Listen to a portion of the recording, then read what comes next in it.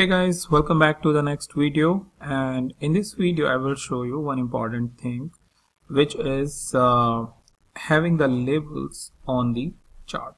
So many times it is important that when you have a chart like this, you can't just go, your users probably would not like to go on every chart label or this bar within the chart and see the what the label is. So how you can really do that, you can come over here in edit, click apply, and based on what chart you want, on which you want to enable, you can just enable.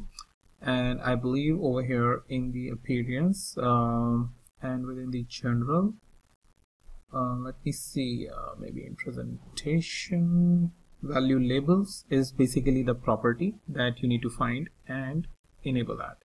As you enable that, your chart is enabled. Similarly, if you want for any other chart like this, just enable this, and for example this, just enable this, and after that just click on the done. And over here now we have a little bit more meaningful chart with which the labels on top of it, and in this case, as you can see, the label is inside the bar chart.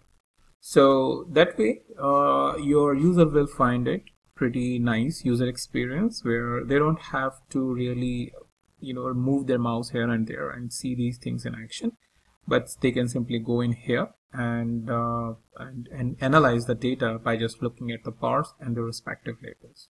So that's about it, and I will meet you in the new video, the new topic.